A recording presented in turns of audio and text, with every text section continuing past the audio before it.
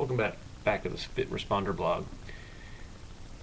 Firefighters, medics, police officers, anybody in public safety, even if you're not in public safety, please pay attention to this post. I'm going to try to make this short. This is a topic I'm quite passionate on and I feel strongly about because the research supports it.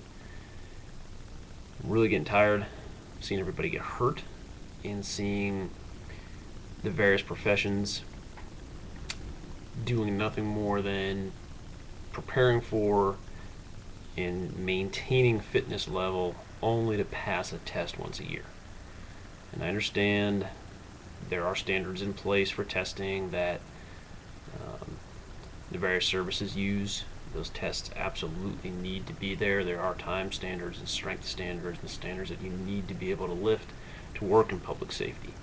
What I am concerned about is the lack of biomechanical fitness.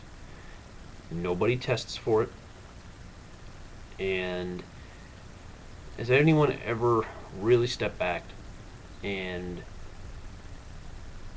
thought hard about why the incidence of back injury, knee injuries, shoulder problems, stress-related disorders, which really don't apply to biomechanics, but I still feel strongly about those. Did anybody really wonder why we keep having incidents, such a high incidence of injury and re-injury? Yet we keep trying to reinvent the wheel. Better cots, better gear, better seats, better equipment to make our jobs easier so there's less strain on our bodies, yet we continue to get hurt. And we go through the cycle of, referral to the doctor, medication, physical therapy if needed, back to work, and your chance of re-injury gets pretty high. And obviously I'm not talking about the trauma kind of stuff. Obviously, if you're at a working fire and you fall through a floor, that cannot be prevented. Or if you're with a combative patient and you end up getting physically hurt, that cannot be prevented. What I'm talking about is more of the repetitive strain biomechanical type of disorders, the low back strain, the knee injuries from stepping in and out of the truck. The problem is simply we're not testing for the right stuff. We all have these very, very complicated postural patterns that we continue to make worse. And folks, this is not rocket science. It's actually very simple stuff. It's why I wrote the fitresponder program. It's why the book exists. It's why the blog exists, to continue to educate you guys on how simple it really is to test for and then correct these postural distortions. A couple days after this video uploads, I'm going to put up a chart on what those postural distortions actually look like.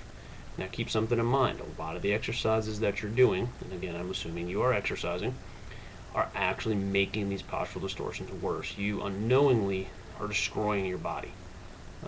Don't feel bad. I did it 2 years ago until the research came out and you start to realize that most of the exercises that we do in the gym are really not good for the body.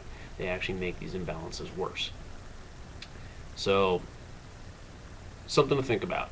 What we may be doing, what we are doing, we're definitely doing wrong. So we need to be a little bit smarter in how we test.